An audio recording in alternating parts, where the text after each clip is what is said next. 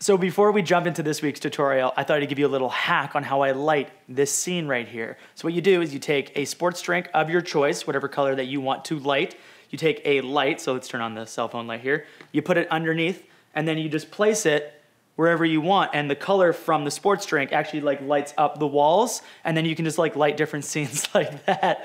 I'm just joking. That's not how we do it at all. This is totally lit by professional lights, but I had you for a second. There's one guy running to his fridge right now, and he's like listening back. He's, God, Chris got me.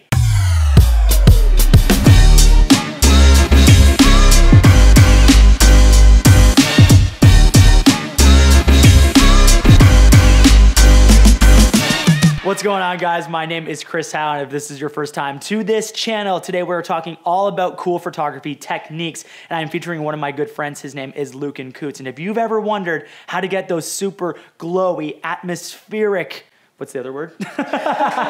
Surreal or dreamlike photos, well, today Lucan is going to teach you. Now, before I introduce him, real quick, here are a few examples of his amazing work. This guy is a master digital artist, so links are below if you want to go check him out. But I thought I'd share a really quick story with you. It was about a year ago that Lucan went viral online for this photo right here. Right? You guys can all pick up your jaws off the floor too. That is just like the best photo of all time. Really cool story about that is that it actually made the front page of Reddit, and that's where he got a big majority of his following on Instagram because of this unique style that he has, this glow, which he's gonna teach you guys all about here. But additionally, it was also tweeted out by Casey Neistat and Unbox Therapy. So without further ado, let's introduce Lucan Coots to the Chris Howe channel. This guy right here. I'm gonna leave. I'm gonna go chill right now because it's all on you. You're not gonna join me? No, I'm just gonna go have some sports drink. So today I'm really excited to be sharing two of my favorite post-processing techniques with you. Both techniques which I used on that photo. One is able to manipulate the light in your image, and the other is to manipulate the color. And these are two of my favorites. I use them in every image, almost without any exceptions. And the really cool thing about this is that when these two techniques are combined, the results can be really insane because these work phenomenally well together. The first one's called the Orton effect, and it's a landscape technique that a lot of photographers use, and this is something that gives a very dreamlike feel to your image. You're gonna find out that the words surreal and dreamlike are two of my favorite words. The second technique is something that I usually do in Lightroom. You can do it in Camera Raw as well. Have you ever struggled with the hue and saturation sliders? You're moving that slider back and forth trying to find that right balance, but the colors just don't behave the way you want them to? This is a trick that I use in order to really nail in exactly what I want, and it's really cool. And honestly, I'll just have to show you how to do it for you to understand how truly powerful this really is. All right, let's apply the Orton effect to this image here. This was taken during sunset, something called Toronto henge, which is when the sun lines up perfectly down the grid of Toronto, and it's really cool. So I've got a lot of warm light in this image, and what I wanna do is envelop these silhouettes in that light to make them kind of glow. So here's how we do that. We're gonna go to our layers panel, and we're gonna click this lock right here to unlock the layer. Click and drag it all the way down here to the new layer button, and that's gonna duplicate the layer. So with that done, we're gonna go into image at the very top. We're gonna click on image, and we're gonna find apply image. And you wanna make sure that your screen looks just like this right here. We wanna make sure particularly that our blending mode is set to multiply. And click OK. And you might think that that ruined the image, but we're gonna go into the blend mode here, click on normal, and find screen mode. So you can see with the before and after, it just made the image a lot brighter and it kind of blew out the highlights, but this is how we make it glow. So with the blend mode set to screen, go up into the toolbar, click on filter, go into blur category, and then click on Gaussian blur. Now the rule of thumb for this, you have a radius of 1 pixel for every megapixel on your camera. There's no rules to this, you can have fun with it. For this image, I have a 24 megapixel sensor, so I should be putting it at 24, but have fun with it, you know? I like to push it up 100, 150 sometimes. So just kind of drag that back and forth till you find a balance that you like. Honestly, I'm liking 24 for this one, so I'm gonna stick with that rule and click on OK. So with the before and after, you can see that it's already starting to glow quite a bit, and this is really cool. What I wanna do right now though, is I wanna separate the silhouettes in more of the foreground with the silhouettes in the background. I wanna separate these. So down here, let's click on your layer mask and let's paint away these silhouettes to bring them back to normal. So we're just erasing the effect essentially. So the black brush, I'm just gonna run it along these silhouettes real quick and just kind of paint away. And with that, you can already see how the separation is gonna occur, and it looks pretty cool to me, so I'm gonna stick with that. And again, paint away any other silhouettes that you think deserve it. Now for consistency, I want the glow to occur in the background, but it's occurring in the foreground right here. And I've already erased the glow from this kind of plane. So everything from this plane backwards should not really have a glow. So I'm just gonna paint that away as well with my black brush. Check the before and after here.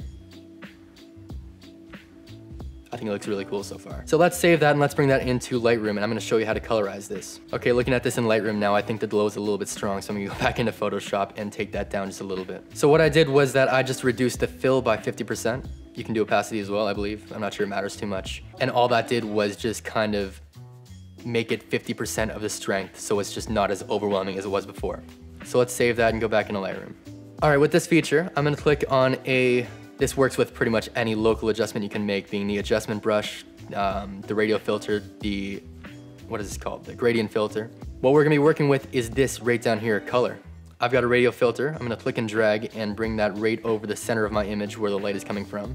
I'm gonna make sure that my mask is inverted, and I wanna feather it off to 100% so that it kind of blends together a lot more smoothly. So click on this panel right here, and you're gonna notice all these colors pop up. What this does is if you click and drag, you can see that it's gonna colorize what I've selected, and it allows for a lot of creativity here, but with sunsets, you can't really have anything other than like red or orange, so I'm gonna find a nice red that I like right about there. I like that a lot. And I wanna separate these silhouettes again from the background because they're not really standing out too much to me, so I'm gonna create another radial mask, click and drag that along the background here, and I'm gonna raise my exposure by a little bit.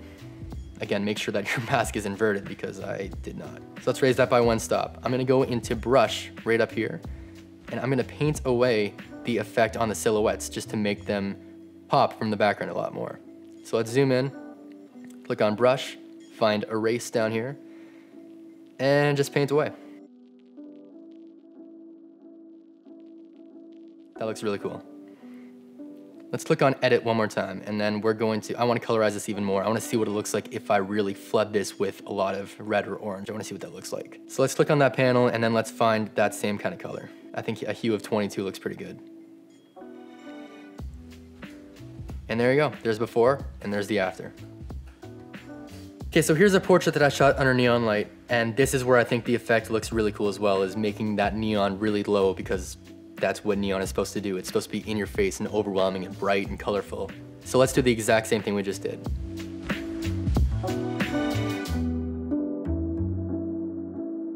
I'm gonna use a much larger radius than I did before because I really want these highlights to bloom. Now the sign looks really good, but it's bleeding out onto my model and I don't want that. So let's create a layer mask, paint that out real quick.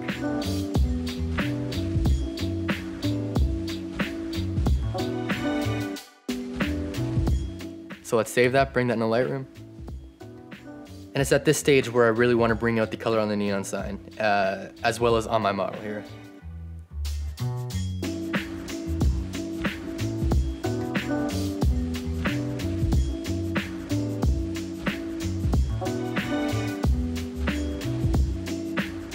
There's the image before, and there's the image after.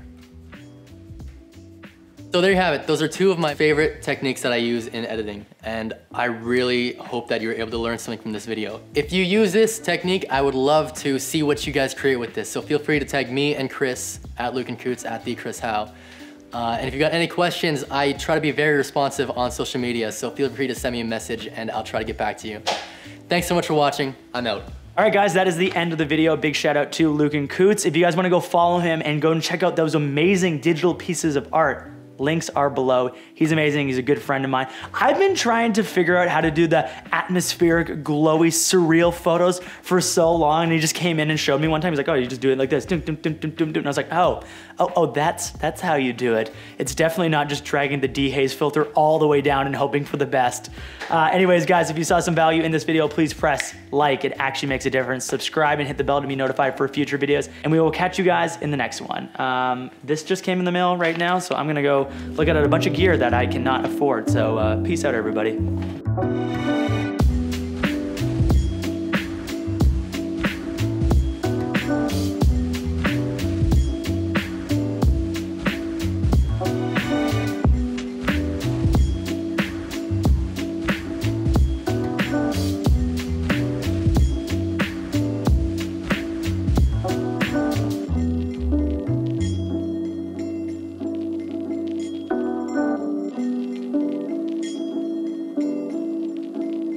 you.